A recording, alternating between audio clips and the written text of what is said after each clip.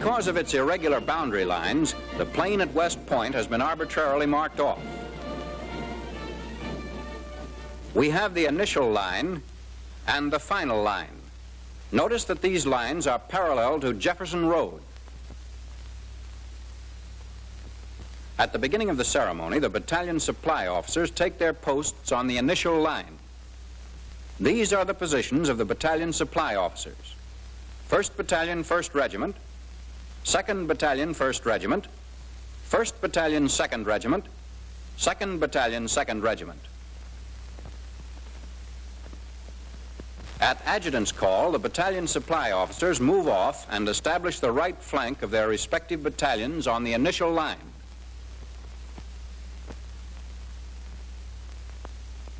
Before the ceremony, the adjutants have taken their positions on the final line. This formation permits each to later move out and establish the right flank of his unit. The brigade adjutant's position puts him on the right flank of the corps. Next, Adjutant 1st Regiment, Adjutant 1st Battalion 1st Regiment, Adjutant 2nd Battalion 1st Regiment. And on the other side of the plain, Adjutant 2nd Regiment, Adjutants 1st and 2nd Battalions. The regimental and battalion sergeants major stand beside their respective adjutants. At adjutant's call, the adjutants and sergeants major move off to take their posts on the final line. The adjutants establish the right flanks of their respective units. These are the positions of the adjutants of the brigade, 1st Regiment, 1st Battalion, 1st Regiment, 2nd Battalion, 1st Regiment, 2nd Regiment, 1st Battalion, 2nd Regiment, 2nd Battalion, 2nd Regiment. The sergeants major establish the left flanks of their respective units. The number of paces between officers are as follows. Between adjutants and sergeants major of the same battalion, 64 paces. Between a sergeant major of one battalion and an adjutant of another battalion, and between the two sergeants major at the extreme left, 6 paces. Between the adjacent sergeants major and adjutants, and between the 3 adjutants at the extreme right, 3 paces. To assist cadet commanders in maintaining symmetry, 2 flags are placed on the plain to indicate the original line of march. This line is parallel to Jefferson Road, not Thayer. The 1st Regiment marches to the right of the imaginary line. The 2nd Regiment marches to the left of the line. Companies follow successively at 30 paces and execute left turn to move into position. Company commanders, as soon as the left turn has been started, direct their right guides to move forward to the initial line.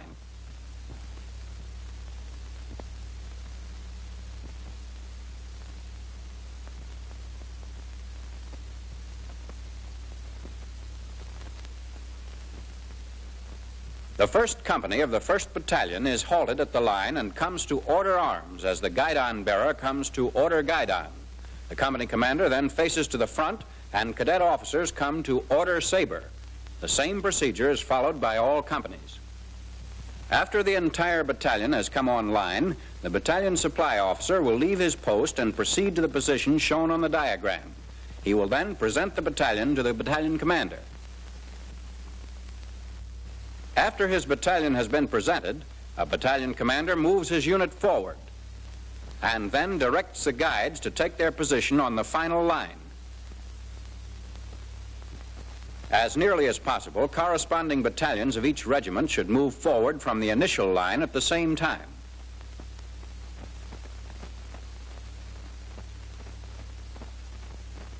Battalion adjutants quickly align the guides on the final line, and as soon as the battalion has halted, move to their position in the battalion commander's staff.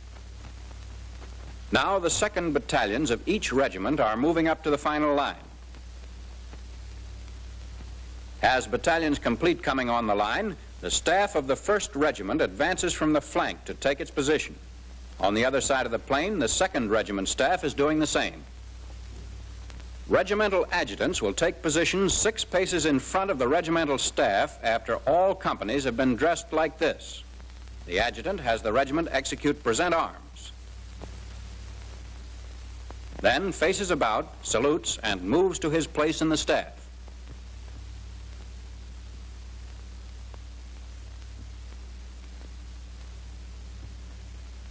The regiment commander, facing his troops, draws saber and brings the regiment to order arms.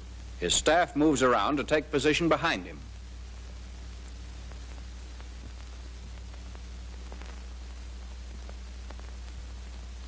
The Corps is now in position on the final line. Let's take a look at a schematic representation of it. First of all, we have the 16 companies and the colors. The interval between companies is 6 paces. The interval between battalions is 12 paces. The regimental commanders are center and 24 paces from the regimental front. The regimental staffs are 2 paces behind their respective commanders.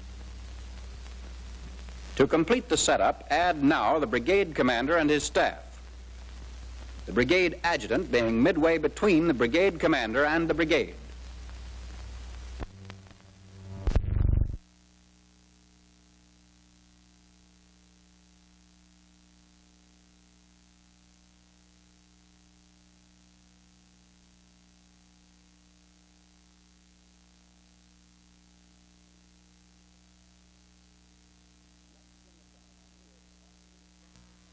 Next in the ceremony is officers front and center. You now see the cadet officers moving into this formation. But for clarity, let's go back and build this formation from its basic unit, the company. These guides represent the 4 platoons of a company. The troops have been removed more clearly to show the execution of officers front and center. At officers, all cadet officers come to carry saber. At front, the following actions take place simultaneously. The leaders of even-numbered platoons step forward 1 pace. The second in command moves from the rear along the interior flank of the company to the line of even-numbered lieutenants. The leaders of odd-numbered platoons step forward 3 paces. The guidon bearer comes to carry guidon. On the command center, all officers and guidon bearers face to the center and step off on the brigade adjutant's command, march. All ranks of company officers except the rearmost one oblique toward the center. Officers, when they reach their position in the formation, make a distinct halt and a distinct facing in cadence. This is the result that is accomplished. Here are the troops, the seconds in command, and leaders of even-numbered platoons, leaders of odd-numbered platoons, guidon bearers, company commanders, battalion commanders and staffs, regimental staffs, regimental commanders. Between regimental commanders and their staffs, 2 paces. Between battalion commanders and company commanders, 4 paces. The rearmost rank does not oblique. Consequently, the distance between it and the troops stays at 1 pace. All other distances, 4 paces. When the formation is complete, the second in command of the right company nearest the colors commands forward march.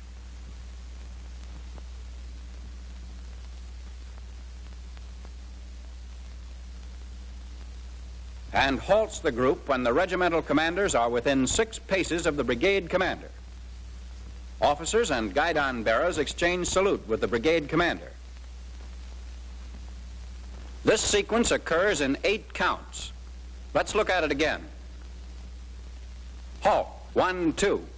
Officers salute the brigade commander. 3, 4. The commander returns the salute. 5, 6, all come to carry saber together. 7, 8. The brigade commander then commands. Officers post, march. The group moves toward the colors.